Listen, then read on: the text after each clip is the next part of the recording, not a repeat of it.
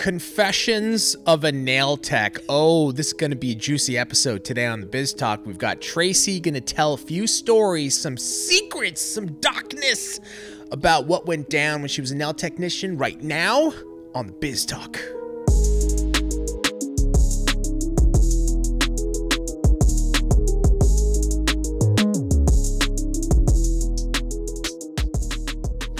Tracey, secrets.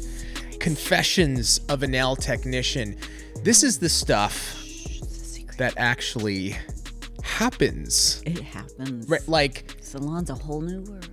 Wait, but really true though, correct? Like, oh yeah, these are true. These are true. I mean, I'm trying to get. They're so. I'm so excited for this. I You don't mean, even know.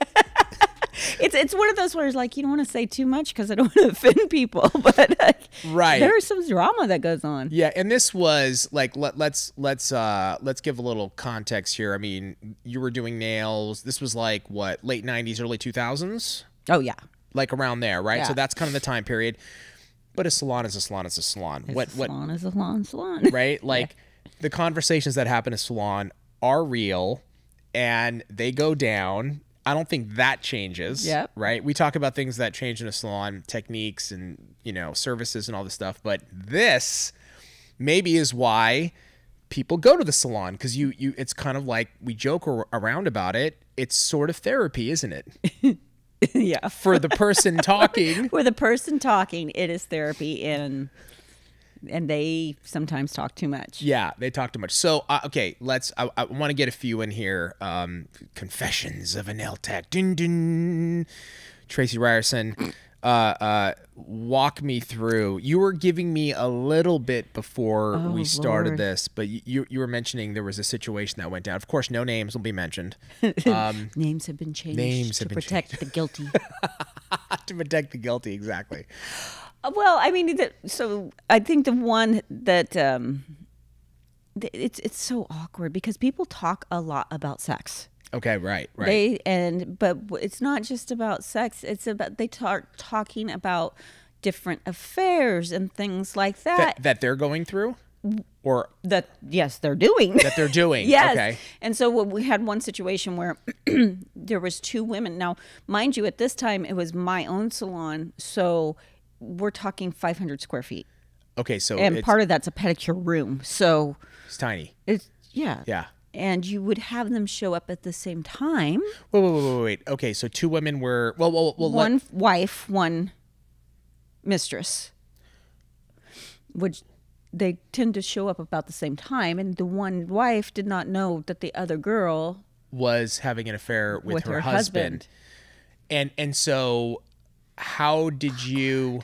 Very awkward. Oh my God. Okay, but wait a second. So how did you initially find out? Like, well, because I did the wife. Okay. And then she would leave, or they'd be in the same time. No I'm one of those nail techs. Like I've told you guys before, I want them on. Be on your phone, do your thing. I just want to work. I just no. And then every once in a while, you realize they asked you a question. You're like, I have no idea what they just asked. Like I'm in my own little world, so I'm always in my own little world, and she leaves, and who leaves the wife, okay. And everybody, and then the two girls across from me are talking about it, and I'm like, what are you guys talking about? And I'm like, well, my client is sleeping with her husband. I'm like, what? Like, I didn't want to know that. I don't want to know that. Oh my God. It makes it. I don't know. But what's insane is mistress, the other, yes. Right? The other woman is literally telling them, yeah, I'm sleeping with her husband. We live in a small town. Right. Like, this is not, obviously they go to the same salon. Right. Like, that's insane. Yeah. And so did it ever get to a point where like the wife found out or things blew up? Or I don't remember. I don't remember that part. I just remember not wishing they had not told me. Like, I don't want to know that. And so when she comes in, the wife, like let's say the next time she walks in the door and she comes in, just my head down. Oh my God. I don't want to. I mean, did you ever have the temptation to like slide a note across the table or like leave something on her car and be like, yo, listen. Oh, yes, I have that story. Not her. Somebody else? I did tell somebody. What? I did tell someone, but that was difficult. What? Okay, wait. Start from the beginning. I totally. Wow. I just remembered actually even having that. That was more even like involved because my ex-relative that worked there. Okay. Her friend. Husband was sleeping with someone else, and that person didn't go to our salon, but the friend did, and I knew her kind of personally, and I felt bad knowing that her husband was sleeping with somebody else. I remember her coming in. How did you find that out? How did you know that from the ex-relative? Oh, okay. So like. But she wasn't going to tell her friend. She wasn't going to tell her friend, and she knew that her friend's husband was sleeping with somebody. Yeah. So you slid a note, or you no, just like sat her down? I asked her to come outside, and I told her. Were you doing her nails? I did not do her nails. No. Oh, okay. She was just there to get her nails done. Oh, she was there to get her nails done, and I told her. And you did. Yeah, and it did not go well for me. Why didn't it go well? Because people get mad at first. Like, I think I made a mental note of like, I don't know, unless it was a personal friend of mine, I don't know that I would ever. That sounds terrible, but it was, and then they ended up in divorce. You were trying to do the right thing. Yeah, I was trying to do the right thing, and it ended up nasty, and I felt bad for her. And I'm sure probably in the beginning she was, or in the end maybe she was thankful, but she was just mad at me. Yeah. Yeah. You know what's crazy about that, Trace, is a very good friend of mine a long time ago, his longtime girlfriend hit on me. Oh. Yeah. She hit on me. We were like, she was, I'd volunteered to do some like interview thing for her work, and it was just her and I in the room, and she straight hit on me. Like no question. No. It was like it was like ready to go, and I walked out. I was like, I gotta go, and I walked out, and I told my buddy. And how'd that end? Did not go well. See? So you understand. I totally understand. I was like, dude, are you not listening to what I'm telling you? And he was like, no. And it happened. I found similar to that. I found out. I know we're going off topic here, but it's just interesting. It's true. Another friend of mine, I found out that his girlfriend was cheating on him, and I told him, and he exploded on me, got pissed, and was like, "You don't know what you're talking about." I was like, "Okay." I was like, "Dude, this is not good." No. So you're right. Yeah. Yeah, and that sounds awful to say that, but it doesn't. You're like, you know what? They need to find out on their own. They'll fit. You know, if it was a personal friend, I would tell them. Yeah, me too. For sure. I'm like, I'm never getting involved in that drama, but stuff like that in the salon. You hear so much, and that I think the most awkward for me. Those weren't the most awkward. No, oh my god. I think I was a newer tech. It wasn't in my salon. It was in the salon I started out, and I had this one lady that would come in with her. She was in her 30s. Okay. She would come in with her 18-year-old boyfriend. At least she said he was 18. He looked awfully young, but whatever. Whatever. But then they would talk about their threesomes. What? Yeah, and it's just like I got rid of her. I don't want to talk about that like stuff. Every time she came in. Yeah, but she was proud of it. And she would come in with her boyfriend. And he would show up all the time. And they would that's the conversation they wanted to have. They want to have. With you. Maybe they wanted me to join. I don't know. No. Oh my. I literally, because I remember she got, this is back in the day, obviously, fiberglass. Yeah. So I called her up and I said, I'm allergic to fiberglass and glue. I can't do your nails anymore. Oh my gosh. I made up an allergy to get out of it because you couldn't do it. Yeah, because usually you can stir people like, I'm not really comfortable in talking, Yeah. Nah, not them. No. Yeah, no. They were going to have this conversation. Yeah, it was going to be the conversation. They were going to convince you, Tracey. That's really what was going on. I honestly think. No. That's insane. So there's always like it's just, and Yeah. one of the girls in our salon, she had a customer who also would go on about her swingers life. Sure. On and on and on, until the point that she had felt like she told her too much. Because people sometimes get very comfortable with us, right? And they go on, and then it's awkward afterwards. So she literally called that nail tech up and said, I can't come back to you. I've told you too much. Oh, my gosh. It was a small town. Yeah, you probably did tell too much. Yeah. And here's the thing, right? Whatever someone wants to do, like, I believe in everybody has preference and they want to do whatever. Honestly, I really believe that. It's like you do whatever. But like I don't share my intimate moments or whatever. I just don't share that, but that's my thing. But in a salon, it happens. It gets very... You get really comfortable, right? Comfortable, I guess. I don't know. I've never gotten that comfortable in a salon. I barely want to talk. I'm just, sometimes I feel bad when I'm getting my hair done. Like I should say something.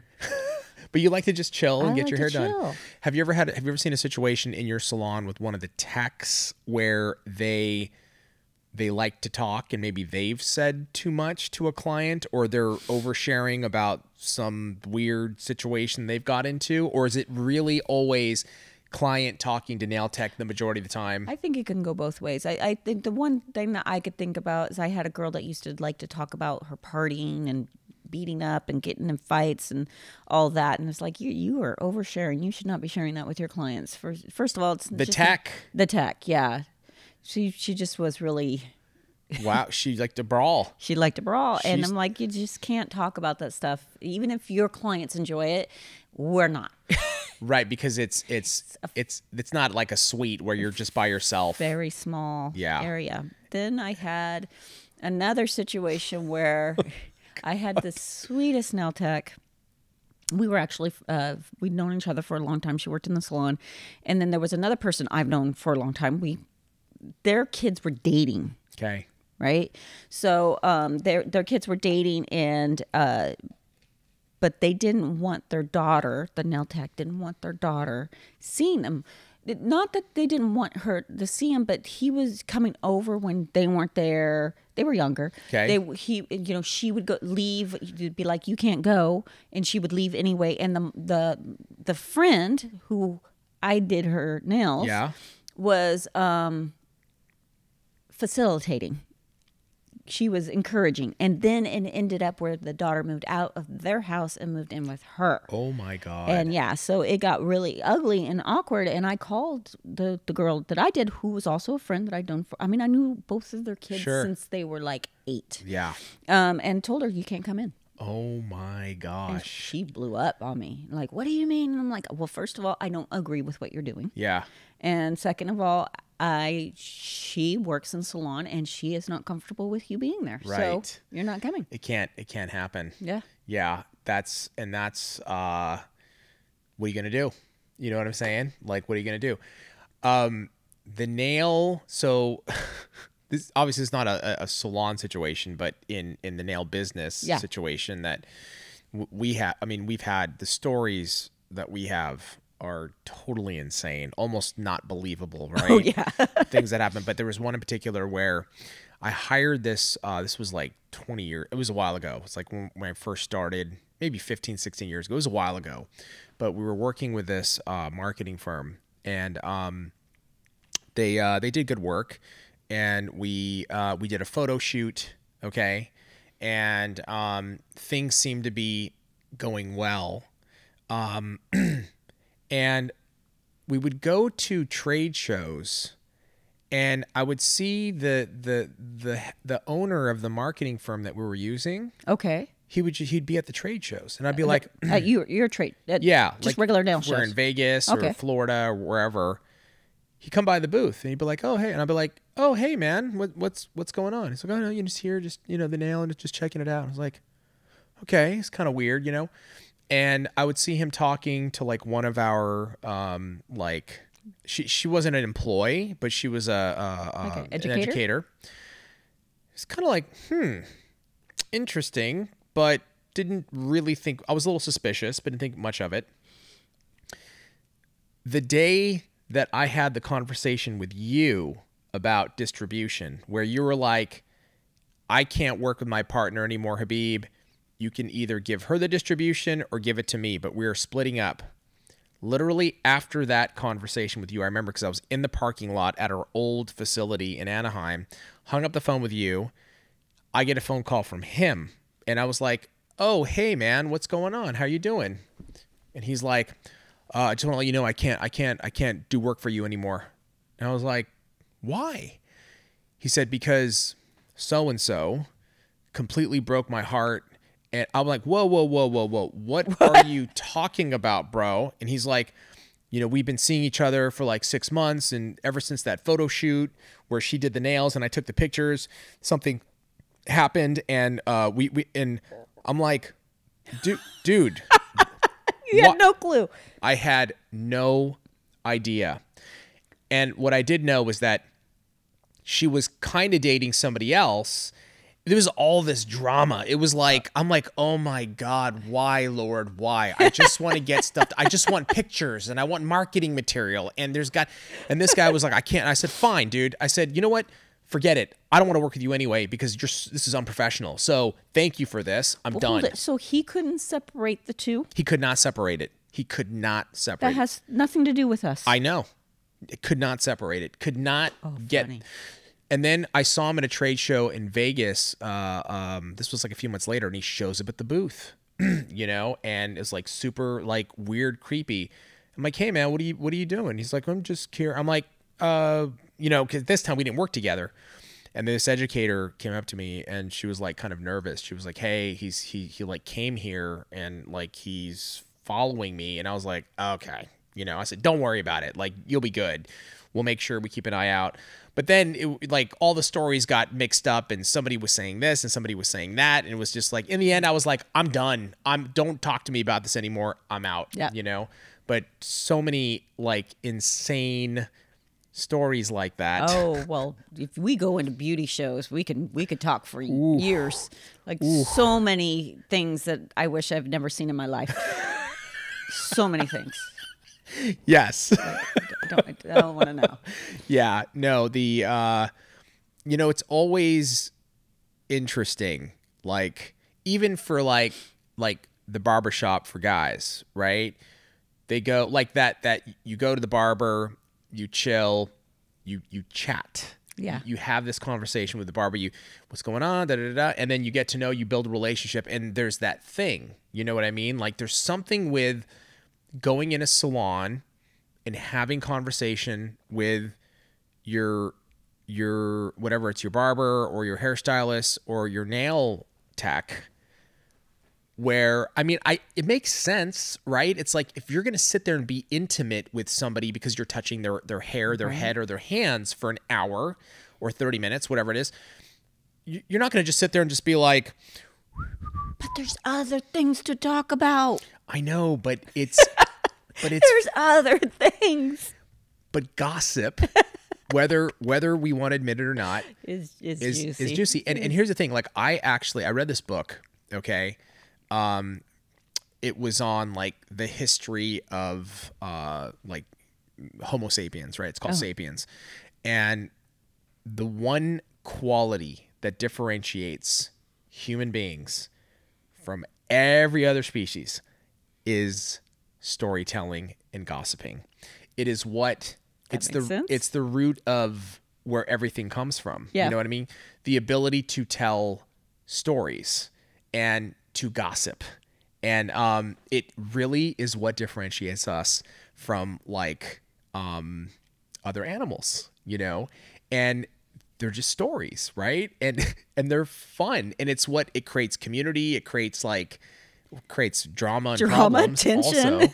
But what better place, I guess, than in a salon where you're sitting with your nail professional and you just want to take a load off, and you're just like, maybe you had and the thing is like if your life's gotten complicated because maybe you're in a situation that's a little sticky, right? Like whether, I don't even want to say it, but like it even feels weird to say, if you're cheating on somebody or you're listening to somebody telling you about them cheating on it, that is like it's juicy. Yeah. And it's why we watch it on television. And you know what I'm saying? But I will say, it's just like stock market.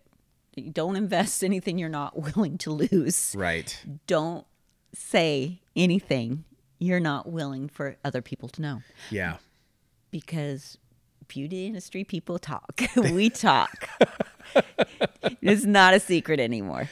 Is there, have there been, outside of those, like, have you had that situation where a customer has like stopped coming to you specifically because they're like, oh Jesus, I told Tracey too much? Or not that I know of. Okay. Not that I know of. And I really, in the beginning, I was a little more awkward about those conversations, but towards once I got a few years under my belt, I was more of a like, I don't want to hear it. I don't want to talk about it. Would you actually say that to your client? Yeah. Well, usually you can steer it. Yeah. In a way. And they get the hint. And they get the hint. Yeah. There's some people like the couple that just don't get the hints or that. Get it. Yeah. Yeah, I think you get good at steering it, but there's just going to be stuff that you find out about because people just blurt it out. What about situations where like they're in that tough situation and they're asking for advice? Do they ever say like, hey, look, can I ask you a question, Trace? Like I'm in a bind, and like were they ever? I would imagine that they do. Yeah, they ask for a lot of opinions on things and what you should do. Usually you're typically talking about husband fighting or things like that. Usually it's sure that stuff most is normal. Of it. Yeah, most of it's normal. But yeah, there's those that want advice on relationships, that you don't want to give advice on, and I don't have any experience to give you information from.